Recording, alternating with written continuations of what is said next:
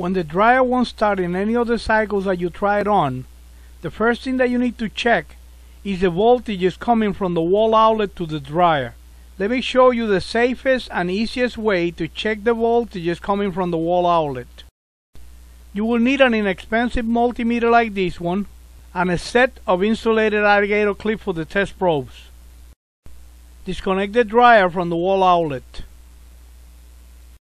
Remove the terminal block cover.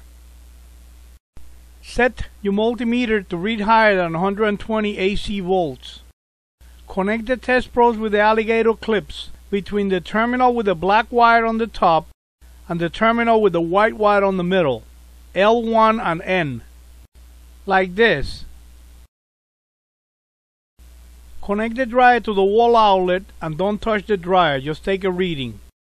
If the reading is between 100 and 130 volts AC, the voltage is okay.